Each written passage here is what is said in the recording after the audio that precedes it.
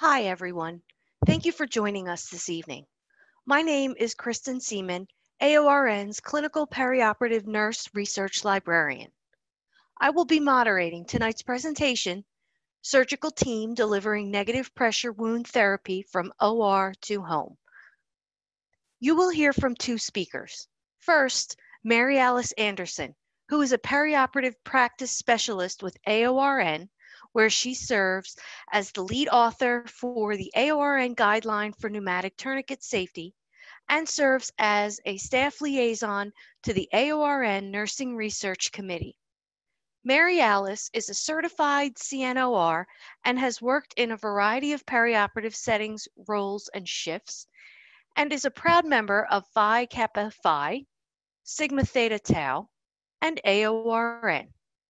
Mary Alice is currently pursuing a Doctor of Philosophy in Nursing Science at the University of Texas at Tyler regarding factors that affect perioperative nurse attrition. Next, we'll hear from Paige Comer, joining us as a presenter for Medela. She has 35 years experience as an RN.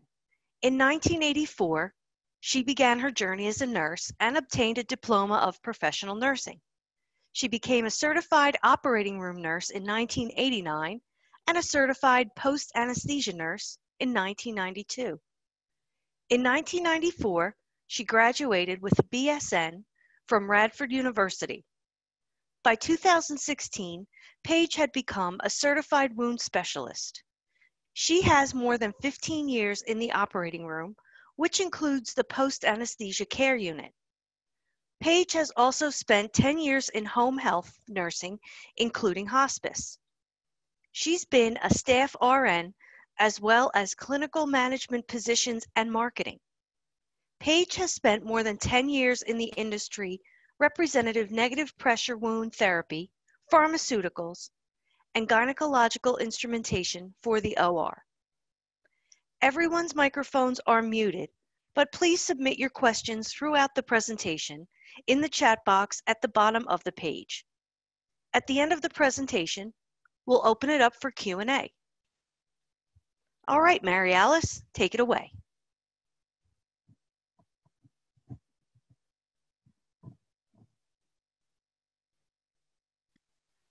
Thank you for that wonderful introduction, Kristen, and thank you to everyone who was involved in making the switch to an amazing virtual conference this year.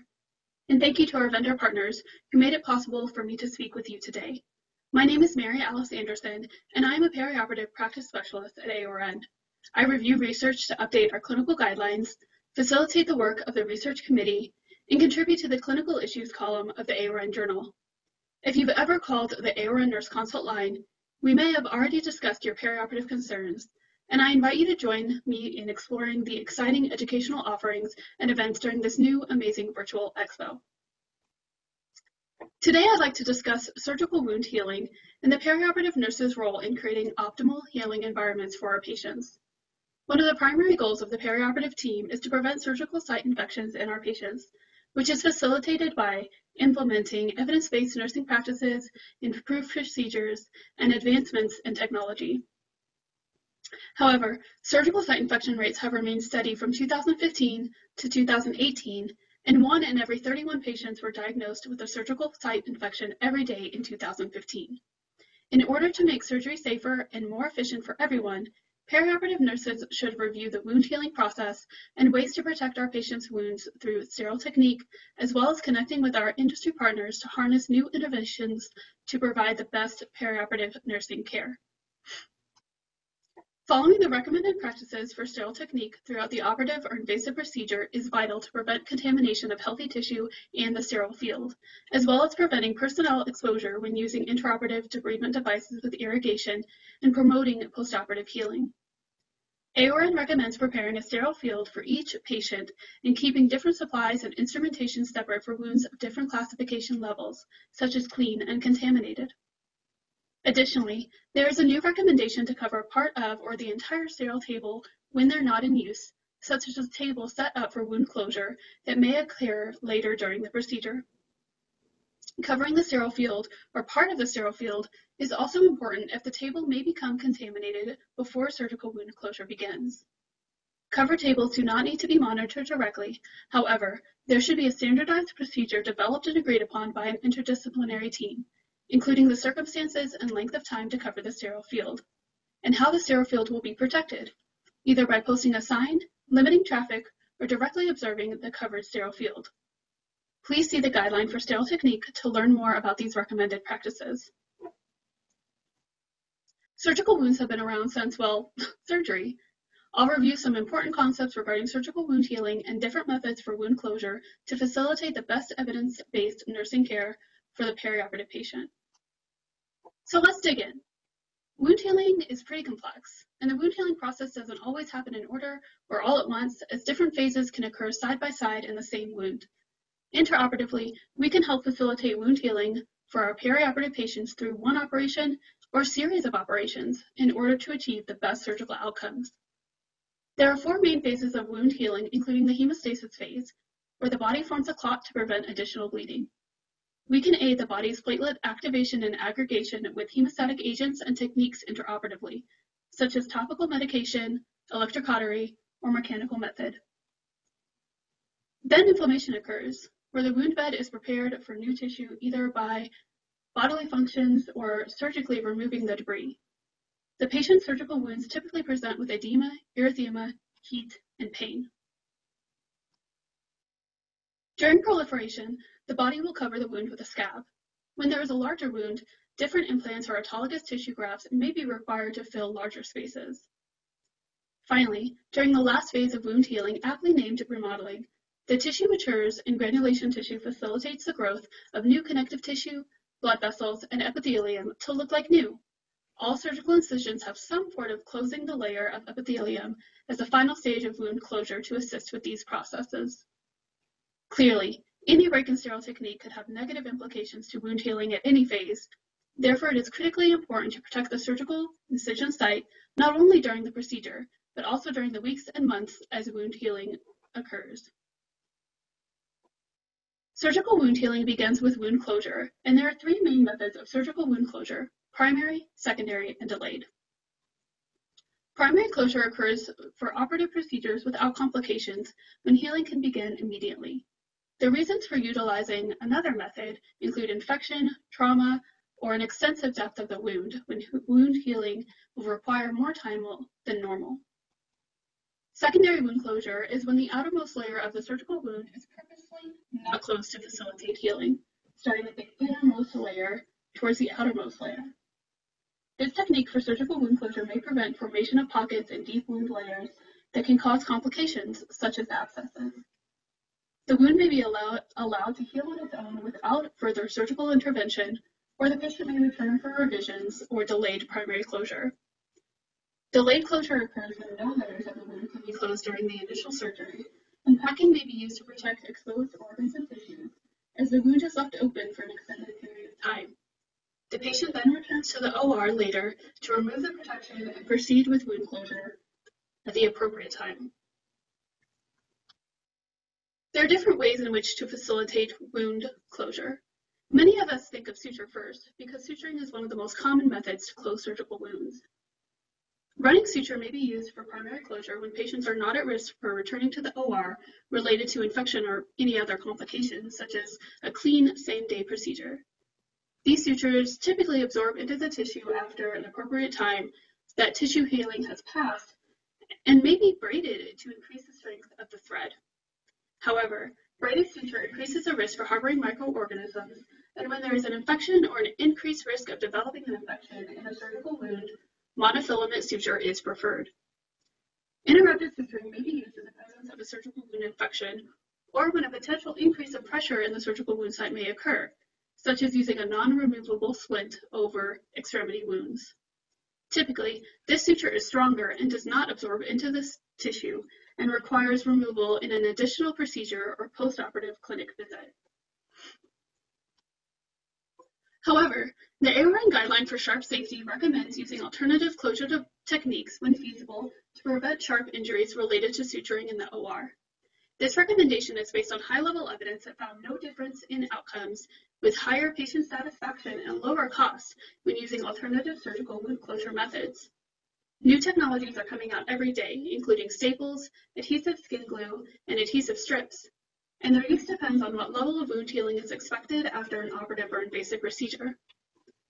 Another adjunct to surgical wound closure is the use of negative pressure wound therapy dressings. This technology is not new. We've all seen the typical wound vac used to protect the abdominal cavity or deep wound. But negative pressure wound therapy has evolved and may also be used to bolster a primary closed wound, such as protection from potential wound dehiscence, and may potentially reduce costs, especially when negative pressure wound therapy is used to facilitate surgical wound healing, now that the patients are discharged home faster than wound healing may even occur. Negative pressure wound therapy provides 4 functions to wound healing: macro and micro deformation, fluid removal, and an alteration of the wound healing environment, namely maintaining a sterile, moist environment for healing under the negative pressure wound dressing. Suction causes the collapse of the foam between the wound edges and undulation of the wound surface under the foam. In addition, negative pressure wound therapy removes fluid that accumulates as edema or in the extracellular space of the wound, which can compress tissue and inhibit healing. Also, negative pressure wound therapy can mechanically stabilize open acute wounds and support healing by stabilizing open abdominal incisions, minimizing wound sizes, and supporting the closure of abdominal walls. Negative pressure wound therapy can oppose the destructive forces that keep wound edges separate. Perioperative nurses should be aware of industry improvements and the multiple innovations regarding this technology and practices in order to assist the OR team with the successful application and use of negative pressure wound therapy to promote healing and decrease costs for our surgical patients. Innovations such as increasing the life of the pump and dressing material, as well as facilitating pressure management through frequent at-the-source pressure checks, can assist with preventing issues before they come up and potentially reducing surgical site infections and the consequences. Thank you so much for your attention during this presentation on surgical wound healing. I hope that review was informative and you're excited to go out and explore new technological advances that can enhance how we do things to promote better patient outcomes and safe practices. I'm sure there are many new alternatives popping up every day that can be found in the virtual exhibit floor. Definitely take time to speak with our industry partners through this virtual expo to learn more about how alternative methods for surgical wound closure can best facilitate wound healing in your patient population. Here are some references, and now I'd like to introduce Medela to review how their products and services can help us enhance surgical wound healing. Thank you for sharing with us today.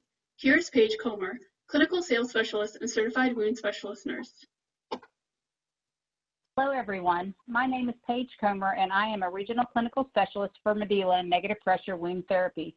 Welcome to Medela's presentation of Negative Pressure Wound Therapy's role in eliminating surgical site infection.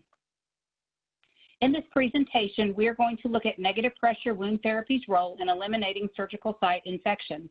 I would like to review the role of the skin initially so we can further understand the mechanisms of action of negative pressure wound therapy for surgical site infections. The skin provides vital protection for our bodies. First, it is a protective barrier that helps maintain fluid balance by keeping moisture in and preventing invasion by bacteria that may be present on the skin. The epidermis acts as the body's major barrier against microorganisms, and this is where resident and transient flora reside.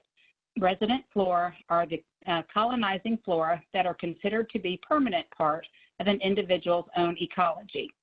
Transient flora may be present on the skin but are not consistently present. Transient organisms have been called hitchhikers because they can be readily transformed from the skin to other surfaces or people. Hand washing and bathing remove transient organisms. Skin antisepsis impacts resident flora. Even though you clean the skin as best you can, there is still an opportunity for an infection. This picture depicts a sternal wound as a result of a surgical infection. With every infection, we have to stop and consider what could we have done to prevent this from happening and what we need to do to make sure it doesn't happen again. If the barrier, which is the skin, is compromised, that allows organisms to enter into tissues where they are not normally present and may result in the development of an infection. The literature involving discussion of surgical site infection will often classify the type of surgical procedure. These classifications are clean, contaminated, and dirty or infected. There are very specific definitions for wound classes, and most literature will only look at clean and contaminated surgical sites as those that are not expected to develop as SSI, whereas contaminated and or dirty or infected wound classes have a greater likelihood. If we look at the prevalence of infections, urinary tract occurs most often, followed by surgical site, bloodstream, then other infections associated with healthcare. The issues of hospital-acquired infections are probably already being dealt with by your organization. According to Clevens, hospital-acquired infections manifest mostly as urinary tract infections, surgical site infections, primary bloodstream infections, and pneumonia, with the remaining infections falling under other categories. SSI is number 2 in infections, in prevalence of HAI. It is 1/5 or 20% of HAIs are surgical site infections. Surgical site infections not only have an impact on patient health, but it impacts the economic health of healthcare institutions. Let's look at the economic impact of SSI. The CDC began to get the specifics of the patient impacts of SSI in 2009. The Scott Report, which is available online for free, determined that 290,000 patients were affected. In 2014, Dr. Anderson published an update for the Society of Healthcare Epidemiology of America, Infectious Diseases Society of America, stating that SSI is the most costly and common HAI. The CDC determined the cost of SSI was $25,546 per occurrence. If we multiply that by 290,000 patients, the end result is about $7.4 billion. That is a very sizable problem. So let's see what kind of patients are affected. When looking at this selection of high volume risk procedures, women are at risk if they have open hysterectomies or moms that deliver via C-section. All patients that need hip and knee replacements, spine procedures together with cardiac surgery are also at risk. Let's imagine you're a new mother having to manage a post-C-section wound dehiscence. This makes reducing SSI personal for me. Now let's take a look at how the USA has been doing with SSI rates in recent history.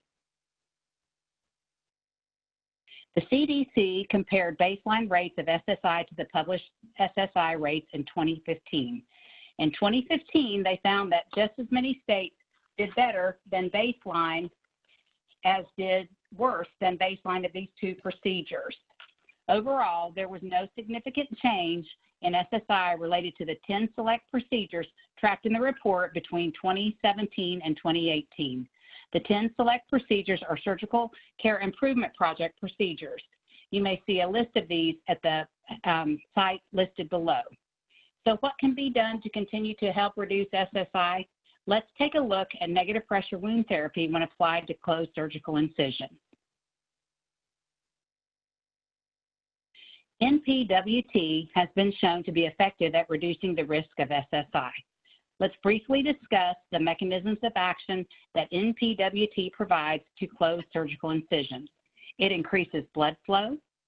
It decreases lateral and shear stress at the suture lines with decreased risk of wound dehiscence by actually holding the wound edges together. It removes fluids from deep in the tissues to help reduce formation of a hematoma or seroma while simultaneously holding these deeper tissues together. The remainder of this session is to provide training for the Medela negative pressure wound therapy system and key principles of operation. Let's talk about how Medela NPWT fits the need for the application of NPWT for CSI, which is a closed surgical incision management. Let's begin with negative pressure wound therapy from Medela, which is depicted on the left side of the screen. Medela's NVIA motion delivers therapy confidence with double lumen tubing design from the pump to the wound to actively control the set pressure at the wound site. Small blockages in the tubing are resolved by the pump with assurance that the clinician and patients will see and hear notifications for any unresolved blockages. Now let's look at negative pressure wound therapy systems with single lumen tubing. A single lumen does not manage pressure at the wound. There are no or limited blockage control. Canisters are typically not standard. The dressing manages the fluid, and you have a Luer lock style tubing connection. The Medela negative pressure wound therapy system connects the wound dressing to the pump with the NVIA Fit Pad.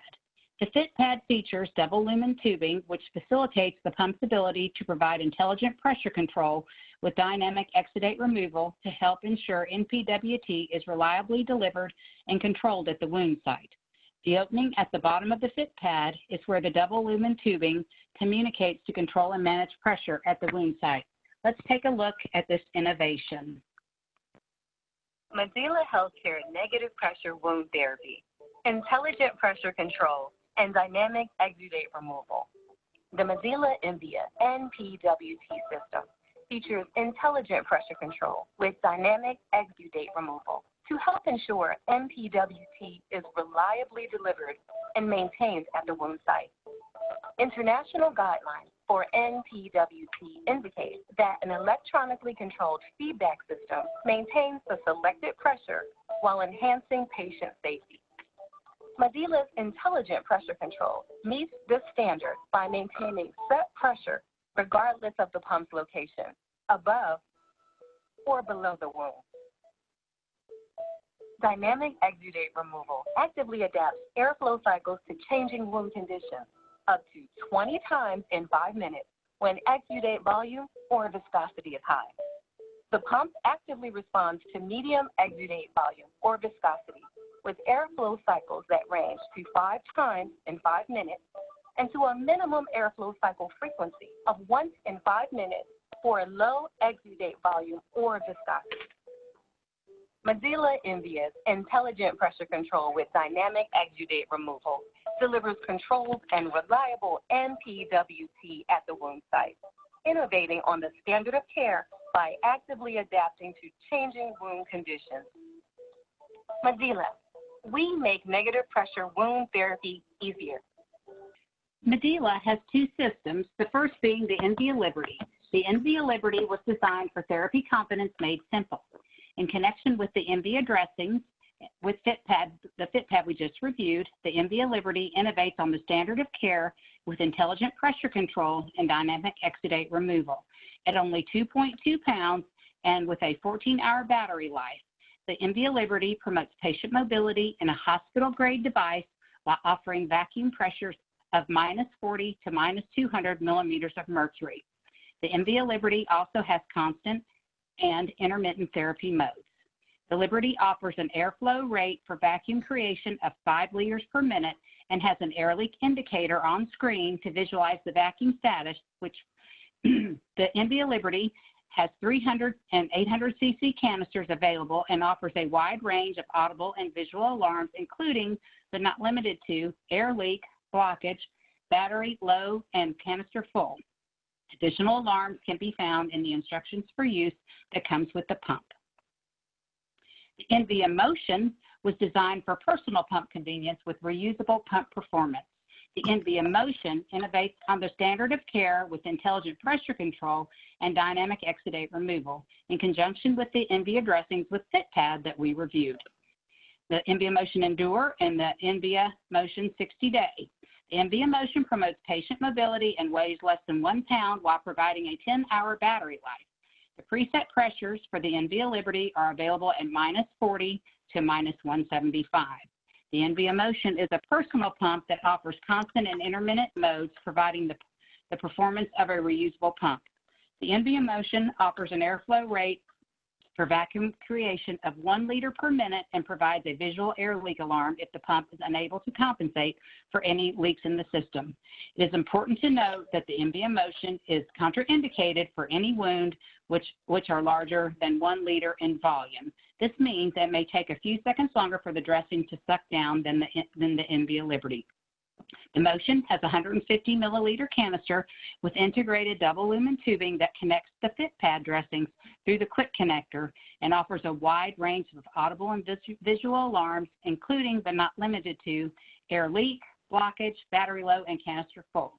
Additional alarms can be found in the instructions for use that come with the pump. Medela has a full range of dressing options that fit with all of our pumps. Medela NPWT embia dressings are designed to provide therapy confidence with ease. As we have learned, the embia dressings innovate on the standard of care with intelligent pressure control and dynamic exudate removal. Medela offers 3 groups of dressings for NPWT to support clinician preference across the continuum of care, including foam dressing kits, gauze dressing kits, and specialty dressings, including white foam and a silver contact layer. Next, we're going to look at the application of closed surgical incision management. We are going to protect the peri-wound skin by window painting with the included film in the dressing. We are going to cover the incision site with a contact layer or silver lawn. Next, we are going to cut and apply the foam over the contact layer. We are going to cover with the included film and cut a hole 1 centimeter to coordinate with the fit pad. The next thing we're going to do is apply the fit pad over the 1 centimeter hole. Medela provides digital and live person-to-person support. Quick cards are available for both Medela NPWT pumps in English as well as Spanish. Medela provides an app for Apple or Android smartphones. The information is downloaded directly to reside on the phone so that the information can be accessed without a connection, so the information is always available. QR codes are provided on both pumps that take the user directly to the user support. The QR codes are located on the sides of the pumps. There is a 24/7 support line by calling 1-877-735-1626. The Medela Continuum team consists of key account managers and clinical specialists that provide personal support as well. Thank you for attending this session. At Medela, we make negative pressure wound therapy easier. Thank you both. That was very informative. At this time, we'll take questions for both Mary Alice and Paige. You can continue to enter your questions in the chat box at the bottom of the screen. First, it looks like we have a question for Paige. Question is, how often does the dressing need to be changed for Medela NPWT used on a closed surgical incision? The dressing should be changed every 7 to 10 days, or as the provider decides, up to 15 days or 14 days with our motion pump, or typically every 48 to 72 hours as standard dressing changes. Okay, thank you, Paige. Next question for Mary Alice. Is the NPWT dressing foam counted? Thank you for that question, Tristan. So retained surgical items are detrimental to patients' emotions, healthcare workers' time, and healthcare costs. The AORN guideline for retained surgical items recommends performing counts to reduce the risk of retained surgical items. Because counts are used during one operation, an interdisciplinary team may decide that dressing foam may not need to be counted, but that the pieces should be documented in the nurse's notes to be reviewed by the next clinician prior to the removal of the wound vac to facilitate accountability to each piece's removal. Okay, thank you. And it looks like we have time for one last question. Looks like this would be for Paige. Can the Medela NPWT be applied to skin grafts? Yes, it can. You need to place a contact layer between the skin graft and the foam application, and then place it to your pump and leave it on per practitioner preference, or up to 14 days with our Liberty motion, with our Envia motion pump. Thank you. Oh, thank you. Okay. Checking the time. I think we might be able to squeeze in one more question. This again for you, Paige. What should be done if bright red fluid starts filling up the canister? You need to turn off the machine and call the provider immediately. Excellent. All right. Looks like we're out of time. Thank you again, both. and a recording of this session will be placed in the product showcase in the virtual expo hall. Thank you so much for joining us, and enjoy the rest of your evening.